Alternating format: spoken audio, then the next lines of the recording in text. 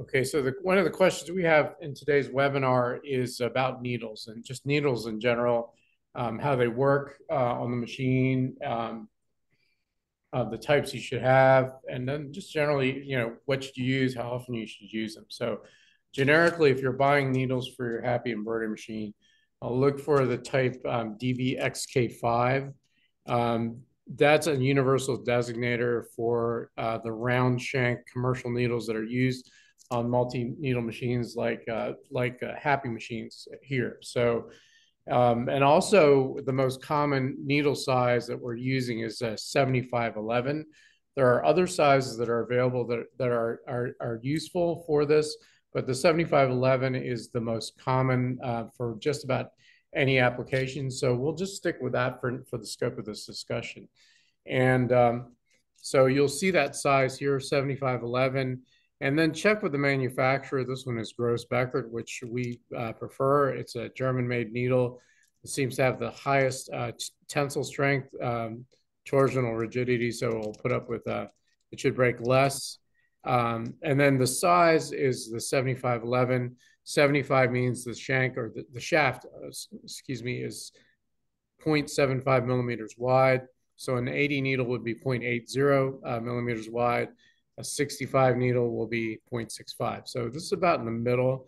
And then also for the type, this is a sharp point, and that's generally designated by the that's generally designated by an RG that would be on here. So this may not actually be a sharp point needle. So in my box, my kit, I'll go and look through and find that RG designator that generally tells you the tip. FFG is generally ballpoint, but I know that sometimes I've changed that around. So here's one with a nice RG on it. So you can see the RG at the bottom indicating the sharp point needle. All right.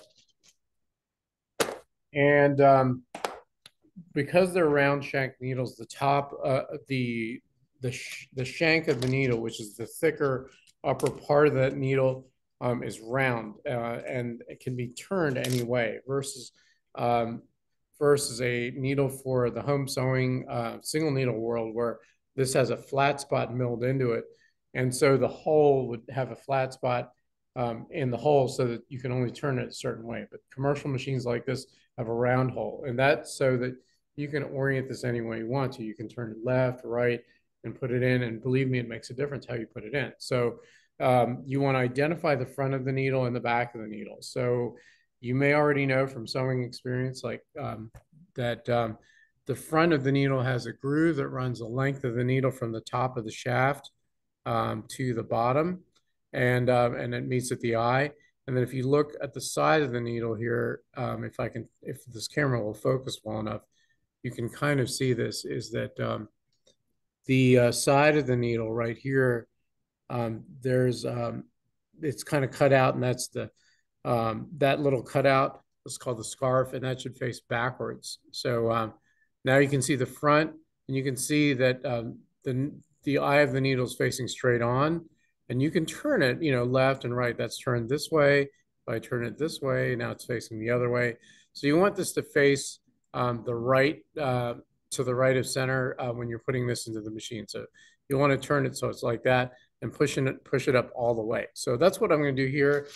No close-ups necessary here, and I can't do this with the camera, but I will try and bring it as close as I can and just show you to change the needle.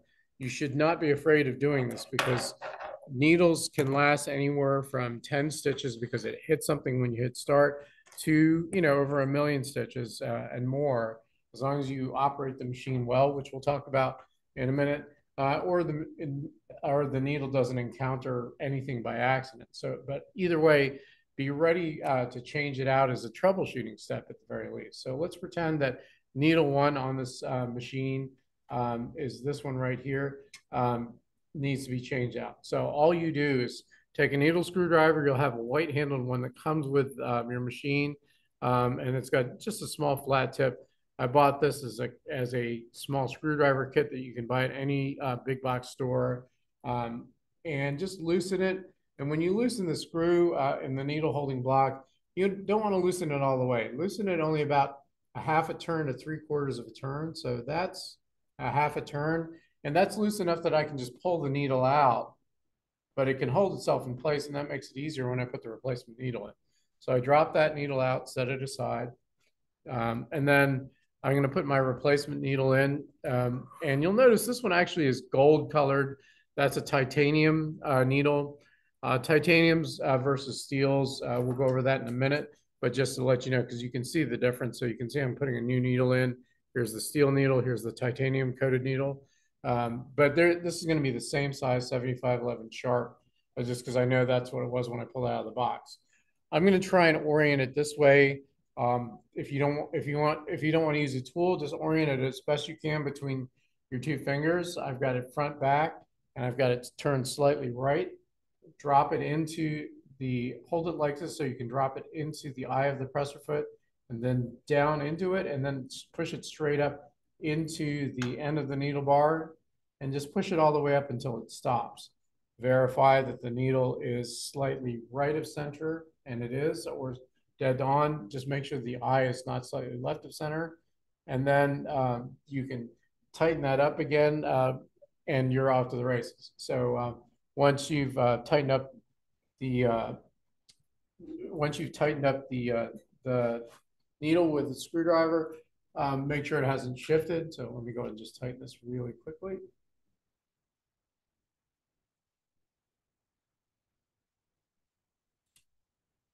And then just verify that it is still turned slightly right or is dead straight on. Now, some of you may be wondering, you may not feel comfortable handling it by hand, or a couple different ways to do that, or you may have trouble seeing. For example, I have to take my glasses off to look at this to see it in focus. One of the tools that you can use is you can buy this from texmacdirect.com. This is called the Needle Ease. There's a website, needleease.com, and this is a spring-loaded clamp. So I can pull back on that.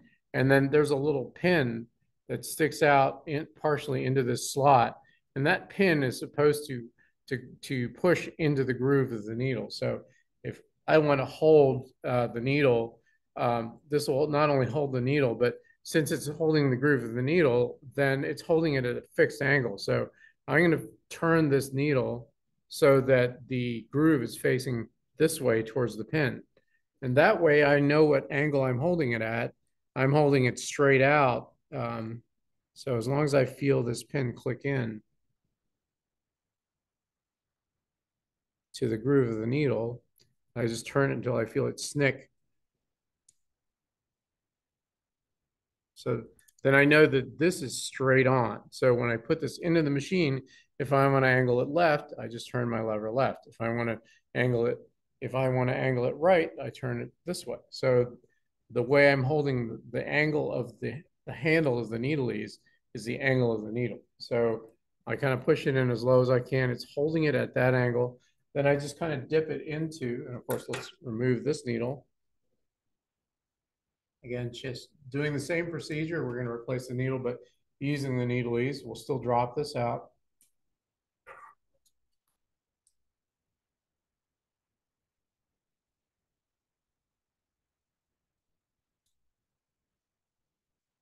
And just push this into the hole in the presser foot. Push it straight up. And again, I can control the angle of the needle by just pushing this left or pushing it right. So we want it about slightly right, about 10 degrees right. And just hold it there. As we're holding it there, we tighten it down. So it takes the guesswork out of it. There is some cost associated with this, but if this makes you feel more comfortable, remember that changing needles is very important and doing it reliably is very important. So just find your way of doing it so that you can change needles reliably. And that's going to dramatically lower the learning curve with operating your embroidery machines, which leads us to our second to the last topic, which are what are good operating habits. Somebody had asked a follow-on question as to how often am I going to have a burred needle? How often do things get scratched up that I need to replace parts or check for this or do maintenance. So generally the feedback we get from these machines is that you don't have to do much maintenance at all, especially compared to some other machines. But again, it all comes down to successfully operating an embroidery machine comes down to having a lot of little small habits that you do as part of regular operating. So starting from the beginning, before you even get to the machine, if you're going to sew a job, there are three things that you want to do to assure that the job is set up right for whatever you're going to do. So number one is the garment. So whatever the job is, you want to make sure that the design that you have is made for that garment. So just because this design will sew on this doesn't mean I can take it and sew on a hat or a hoodie. Either a slightly different version has to be made for it, or they need to modify the density or other settings for that so that it looks just as good on a hoodie or other type of garment. In the case of a hat, for example, the order needs to be sewn. Like this says Happy Embroidery Machines, but and it may sew like following your common sense, HAPPY, and then Japan, JAPAN. But for a hat, you're going to want to sew JAPAN, then YPPAH for a hat. So have it digitized for the garment. Number two is pick the right stabilizer for the garment. There are all kinds of stabilizers, so make sure you follow a lecture on that, a chart, so that you know you're using the best stabilizer for this type, whatever type of material it is. And number three, pick the right hooping solution. There are all kinds. The traditional hooping, inner and outer ring hoop, works for most applications, but there are going to be some extreme applications where something like a magnetic mighty hoop or a gator style clamp will work better. So make sure you pick those things. So those three things will help you with setup alone. Now, when it comes to operating the machine, number one is that you want to leave it in as good a condition as you can when you initially set it up and when you leave for the day. So that means that generally keep the machine as clean as possible, as reasonably possible, because you never know when lint, dirt will interfere with the flow of thread. Keep your machine in a humidity-free environment, no excess humidity.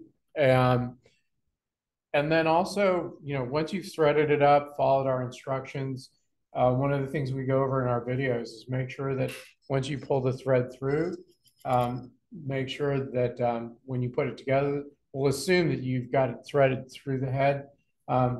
Make sure that you've got all the threads tucked into the thread holding spring and clipped off, because whenever you use the machine, you may not use all the threads, but the threads that are loose will be subject to vibration and they can tangle in the threads that you're using. So it's important that you have no loose thread tails. I can see a loose thread tail here, and it looks like it's just too long of a trim, and so I just want to cut it. No loose thread tails. Anything hanging here should either be tucked up here, or when the machine's done with it, it'll be tucked into these plates behind it.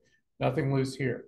Also with a bobbin case as well. Make sure that you follow the videos on how to load and set up the bobbin case so that every time you use this, don't just pull it out and look at it. Double check it, make sure it's loaded correctly, put it in there according to the directions, counter or clockwise as you're looking at the back, through the tension flap and the slit, and then make sure that it's strong enough to hold itself up, and then finally through the little loop at the top, and let it hang, the tail hang maybe 4 inches or so down the front, and then reinsert it. And when you reinsert the bobbin case, make sure to put it in halfway, and then just when you push, make sure you feel that click. If you don't feel or hear that click, then it may not be locked in there. So these little things already will eliminate a lot of unnecessary support calls that we get by just these good habits. Okay, so another operating habit I would do is check the threads that you're going to use. So let's say that you're only, just for brevity's sake, let's say you're going to sew only red today. So I'm going to grab that red thread, wherever that is, and and if you have not sewn with it recently, like if you weren't just sewing with it yesterday, test it. Pull it straight down from the eye of the needle and feel it. Make sure you've got some steady tension on there. Whether you know what the right amount of tension it is, make sure there's at least a steady tension. It's not getting stuck. make sure that your your lower tension wheel at the base is turning. And if you have a separate thread brake sensor wheel, make sure that's turning as well. And make sure it's smooth. And then if that all feels right, then you're halfway there. Then just release your tensioners too. Lift up on the lower tensioner. You should feel it getting loose as you're pulling it. Drop, and you should make sure it feels tighter. Then take the disc on your upper tensioner, lift it up. Now that should feel looser. Let it drop. Make sure it feels tighter. Make sure that these are delivering the tension just by a few seconds of checking that. And do that for every thread that you're going to use for that day. You don't have to do it for all of them, but do it for every thread that you haven't just used yesterday. And that will assure that the very first stitch that you sew is going to be just as good as the last stitch that you sew. And little things like snags or things that got tangled that you can stop right now before you walk away and hit start and come back 5 minutes later and the machine's just been sitting there. So you're guarding yourself against unnecessary stoppages. And then the other things that you want to do as far as learning to hoop correctly in a line, and then we'll show that in a separate video in this section here. But make sure you place your hoop onto the arms correctly. They're nice and locked in. The arms, when you attach them to the machine, make sure that I know some people will teach us that these are thumb screws, but always tighten these more than your hands can tighten them. Now, you don't have to be a lot, but we've discovered that too many of these are coming loose because they're just barely tightening them. And then this will shake a little like this, and then you have imprecise embroidery. So lock these on here. So when you tighten them, if you got the cap kit, a great tool for tightening these is the clip from the cap kit, because it doesn't damage the slot. Just put it in there and then just tighten that a little bit more than your fingers can tighten that. That's usually enough that it's not going to come loose. If you don't have anything like that, get a quarter or a dime or a very wide slot flathead screwdriver to assure that's a little bit tighter. You don't have to really crank it down, but just tighter than your hands normally could. That really helps assure that this stays nice and tight so that your embroidery doesn't get sloppy. So, and then finally, my last bit of advice, again, for new operators, is that when you mount your hoop onto the machine as arms like this, always be aware that whatever hoop you've got, whether it's a regular Happy hoop like this, or whether it's a Hoop Tech clamp or whatever is going to mount onto these arms, look at these round screw heads right here. So these are what are called positioning pins. And what they have to do is snap into the round holes on the front corner of the brackets on the hoop. So when you slide your hoop onto the arms of the machine, so I'll start doing that here. So when you slide your hoop onto the arms of the machine, slide it until you can see that round hole is snapped firmly around that positioning pin. Because if it's even off just a little bit, then you can see that's not there. Then this will have slop to move around and it won't line up. It'll move around. But if you have it snap in like that, then that's going to lock in. Your embroidery is going to be really precise as long as that's locked in on both sides. And again, your pantograph arm screws are tight. So, and then one other bit of advice that I would have if you're new to orienting the machine is that when you have the arm onto the machine itself, with the power off, don't do it with the power on. So I'll just turn this off really quickly, is that you'll move your arm forward and back. And what you're looking for is as you move it forward and back, make sure that the underside of the garment is dragging lightly onto the needle plate. If it's airborne at all, like if it's up and you can see airspace between this and the bottom of the backing, then something's wrong. It could be something as simple as, and I'm not laughing here because this happens, especially if you've never seen the machine before, is that maybe it's been mounted upside down like this. And so now that this is up against the bottom of the presser feet, and there's a lot of error between the fabric and the needle plate. So that will cause looping. So just make sure you orient your hoop so that it is the underside of the backing is dragging onto the needle plate itself. So you want to move it through the entire range of motion. Just make sure everything's working. Most of your default Happy hoops like this are going to do that automatically, but sometimes some of these clamps, other things, they need to be adjusted, and they may be riding a little bit high like this, and you'll want to adjust them again so that this is dragging like this. And this will help assure that you have good quality sewing no matter what kind of attachment you put on your machine. So there's a lot that you can get into, but these are some good operating habits to keep in mind as you're running your machine. Good maintenance, remember, follow the oiling videos, keep this clean, and that's all can be covered in depth. So I'm going to leave it at that for these good operating basics. So for those of you who are new, this is a good starting point. Just make sure this is a checklist, and then we can move on from there. But I'll go ahead and just conclude this particular portion, and then we'll save this off for later viewing.